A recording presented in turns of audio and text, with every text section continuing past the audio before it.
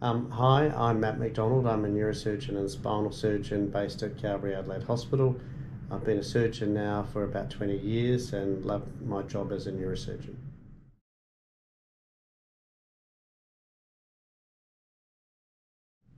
What first sparked your interest in medicine?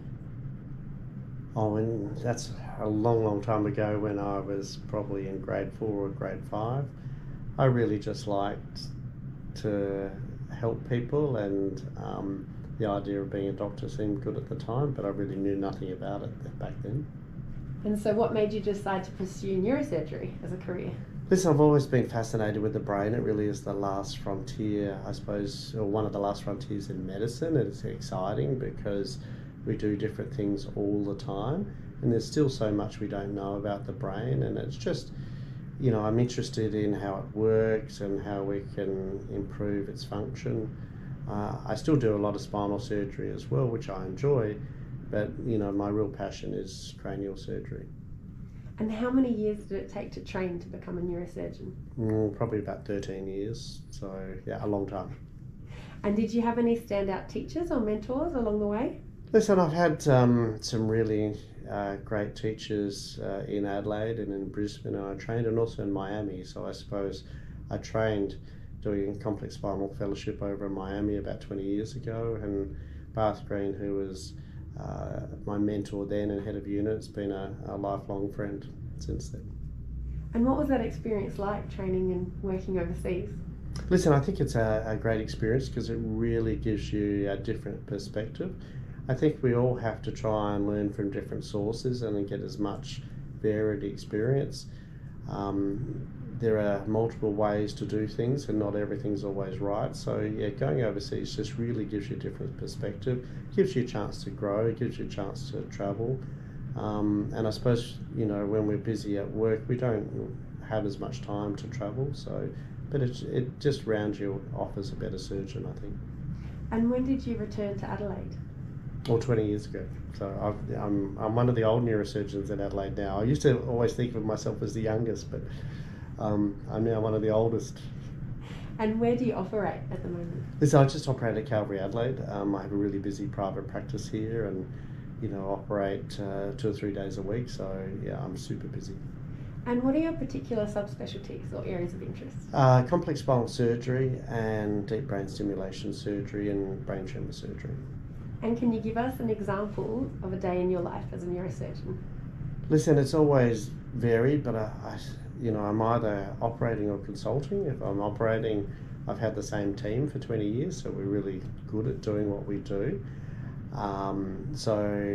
We may do a variety of cases of spine or cranial in the one day. When I'm consulting, life's usually busy between seeing lots of patients. We have a big team that I work with here. We have physiotherapists and spinal GPs that see patients as well. So I can be in and out of multiple rooms, seeing multiple patients a day, and then dealing with lots of phone calls. And then I have a lot of inpatients because Calvary's got the only 24-hour ED in private. So I've got patients up on the ward that we need to see, so there's always something going on. So my car's always the last one to leave the car park.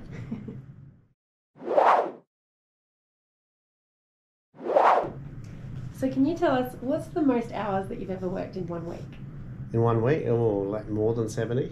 So yeah, it's a 24/7 job. And what do you think is the longest you've ever gone without sleep? Oh, a couple of days when I was a registrar, but thankfully those times have passed, so I usually sleep through the night most nights. What was your first surgery on a real patient? Done by myself, was doing a cranioplasty after someone had had a subdural and had their bone flap removed. So it took me a while, but I got there in the end. What's the longest surgery you've ever performed? The longest surgery I've been involved with is in about 20 years ago, we separated some conjoined twins in Brisbane, and that surgery took over 24 hours. And would you say that's the most complex surgery you've performed? Not the most complex, but the most tiring. What is the most complex surgery that you've performed? Some of the spinal reconstruction surgeries that we do is complex, or the deep brain stimulation that we do sometimes to get it right can be complex.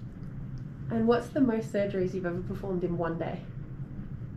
or depends on how long they are and how complex they are. But sometimes we can do sort of 6 or 8 operations in a day.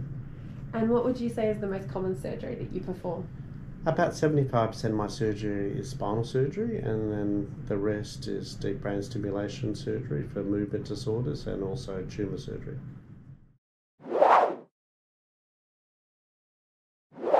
What are some of the things that you enjoy most about being a neurosurgeon? The people and the patients, okay, and the families, and really making a difference to them. I enjoy everyone's unique story. I often chat to the patients about who they are and what they do. It's not just an operation I'm doing, it's about trying to make an impact upon their lives, and I get a lot of joy from talking to people. And what are your standout memories of your career so far? Listen, I suppose training in Miami, I have worked a long time in the public hospitals, and I had some really good times there. Being involved in the setting up of the new Calvary Adelaide Hospital has been a real privilege to be involved with that, and I still work closely with the team here at Calvary Adelaide.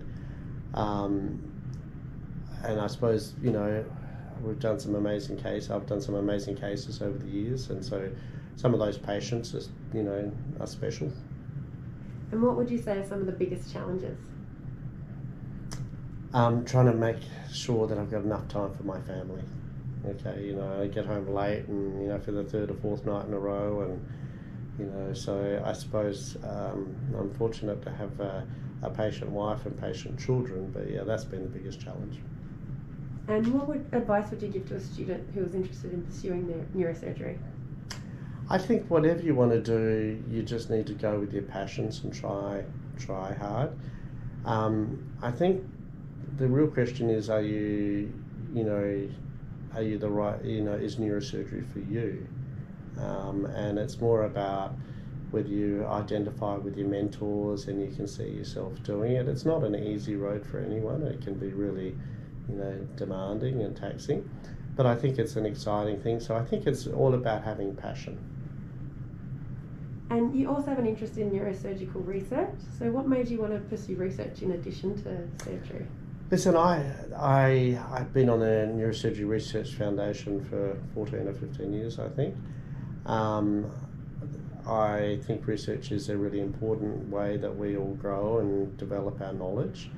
I'm not always good at the laboratory research, but I'm good at organising research activities and promoting research. So we do a lot of research based here at Calvary Adelaide as well. And what would you say is the value of the NRF? So I think the NRF is a great organisation to promote good quality research in Adelaide and also throughout the rest of Australia. I think it's been good for our trainees to be involved with it. It's really helped put Adelaide on the map, and there's some great projects underway. And are there any aspects of neurosurgery that you wish there was more awareness around? Listen, I think pretty much all the conditions we need to be aware of and I suppose promote, because they're all important. And what do you enjoy doing in your spare time? What are you passionate about outside of work? Listen, I love spending time in the garden, and I have a country property, so we have horses and lots of animals, so we're always feeding those or doing things around that. And I'm also trying to become a pilot, so I'm almost a pilot. Do you have a quirky or interesting fact about the brain or neurosurgery? Listen, one of the things I find really fascinating is how that we can operate on people while they're awake, because the brain's got no feeling. The covering of the brain can have some feeling, and as can the covering of the bone, but it's great to be able to interact with someone while we're doing surgery, and it can make surgery much safer. And the other amazing thing is just how delicate some of the brain is. So we can remove parts of the brain and it can have no effect on anyone's neurological function. And then sometimes, like when we're doing deep brain stimulation, all we have to do is adjust the depth of one of the electrodes by a fraction of a millimetre and we get a change. So I find it fascinating, and I find out the interplay between neurological functions, and how it all works fascinating.